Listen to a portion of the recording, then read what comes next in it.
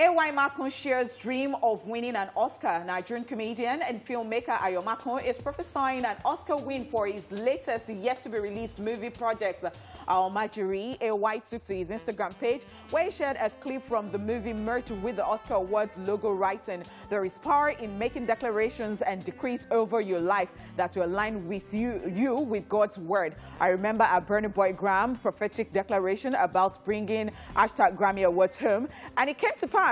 So permit me to let you know that the originality of #Almajiri, the movie that is based on a very common story of children who are subjected to the high level of poverty faced by most families living in the northern part of Nigeria, will make the Academy to do us proud in Nollywood. If #30 Days in Atlanta could make it to the Guinness World Records, I believe #Almajiri, the movie, will do better." Can I get an amen? Amen.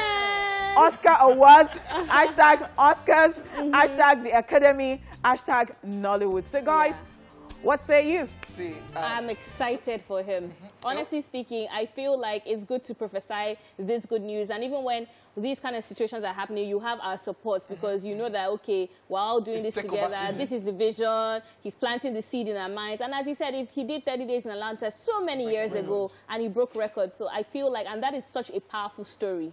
So, yeah. I remember Burna Boy winning, and everybody on social media is saying, you know, when we tap into something, that's how we did for the Mamas, the channel, when Nigerian starts. We just be saying when, I know, right? Yeah. And people were saying, when will we get, if we start with that Oscar, that category, it's takeover. And I love the idea of the movie itself.